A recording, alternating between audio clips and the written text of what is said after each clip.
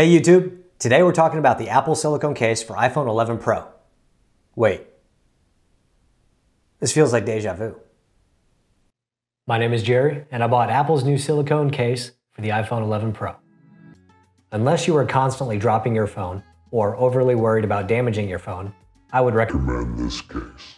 Okay, so I have done this before, but it's 5 months later. How does this case hold up over time? Let's find out. Thanks for checking out my video, everyone. My name is Jerry, and this is my new YouTube channel where I will talk about the things that I've bought and what I like about them. If you like what I'm doing, please help be one of my first 1,000 subscribers by hitting the button below. When I bought the Apple Silicone Case for iPhone 11 Pro 5 months ago, I really liked how it felt on my phone. The case is slim, protective, didn't get in the way of swipes, and the soft touch feel is better than any other cases, in my opinion.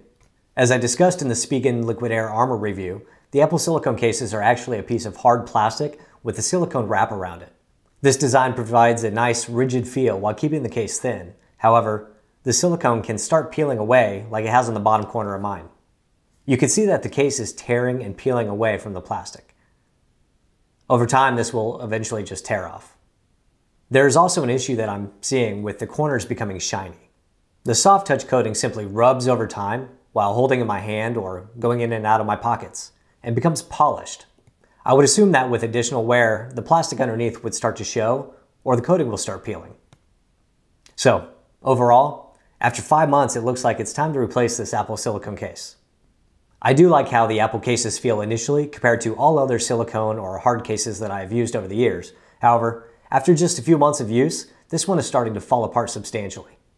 The peeling and the polishing of the soft touch silicone simply does not outweigh the nice thin feeling of the case, and I probably will not buy another one unless they substantially redesign them. Oh, and I really hate how squishy the buttons are compared to the big case manufacturers. Thanks for watching my new video. If you have questions or comments about the Apple Silicone Case or suggestions about a better case, drop them in the comments below. If you like what I'm doing, consider clicking the subscribe button to the right. Hit the bell below for notifications, and if you enjoyed this, hit thumbs up, and I'll see you next time.